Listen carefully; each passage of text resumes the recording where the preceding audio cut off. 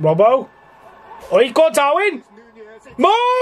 Yes! Come on, Mo! Yes, boys, that's the start. That's the start. Come on. Nice from Darwin, good composure. Mo Salah, come on the half volley. I'm trying not to get too carried away, but it's not often this season that we've actually led a football match, so come on, boys. Dunham cross. He's got multiple numbers there.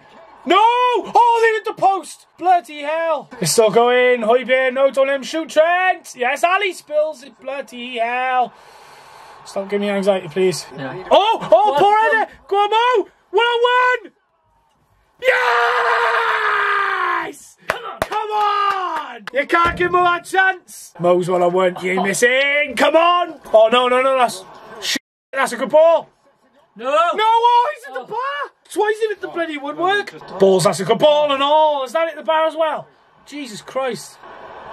Kane, bastard, he scores. Can't give him that chance. Kulusevski, come on, good impact. How the hell's he finished that from there? It's a hell of a finish. Bastards. 20 minutes. No, I'm not comfortable. Now squeaky bum time. Go on, Darwin. It's it. Oh, he's in the bar. Oh my God. Yes, come on. Yes.